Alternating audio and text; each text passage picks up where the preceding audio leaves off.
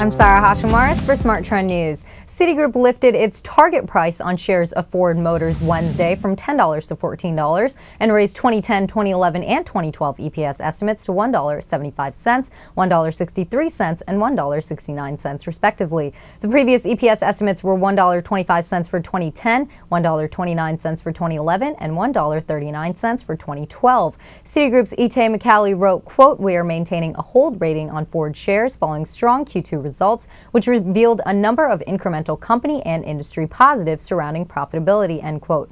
Smart Trend is bullish on shares of Ford Motors, and our subscribers were alerted to buy on July 14, 2010 at $11.73. The stock has risen 10.5% since that alert was issued. Ford Motor is currently above its 50-day moving average of $11.34 and above its 200-day moving average of $11. In the last 5 trading sessions, the 50-day moving average has remained constant, while the 200-day moving average has risen 1.24%. Shares of the automaker are trading down 0.46% Wednesday afternoon at $12.97. I'm Sarah Hashimaris for Smart Trend News. For more on the story, you can visit our YouTube channel at Trade the Trend. You can also visit our website at tradethetrend.com.